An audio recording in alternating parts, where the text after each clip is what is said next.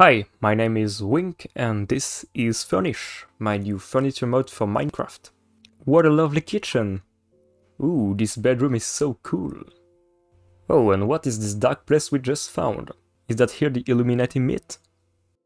To begin with Furnish, you will need to get your hands on a Furniture Workbench, this little guy. It's pretty easy to craft, just a bunch of wood, an iron axe, shears and a crafting table.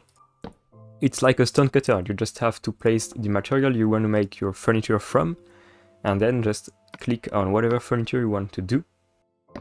This way you don't have a ton of micro crafting to do before you can make this beautiful kitchen. You can then place the furniture like a normal block.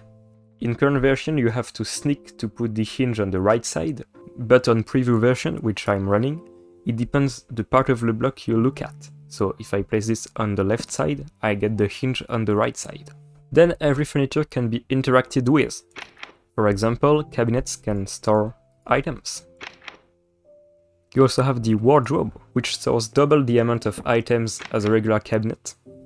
Of course, chairs and stools can be set on, like so.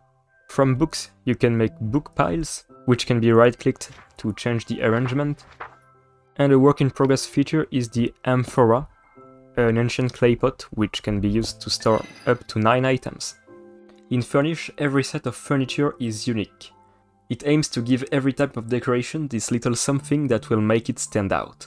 And that's about it for the current features of Furnish. If you'd like to give it a try, you can head to Curse or to Modrinth and download the mod. You can also follow the projects on my YouTube channel to not miss any future update of the mod. And for example, here is a preview of the next version. In version 0.3, you will be able to place carpets on stairs. Thanks for watching, and I'll see you in the next one. Bye bye.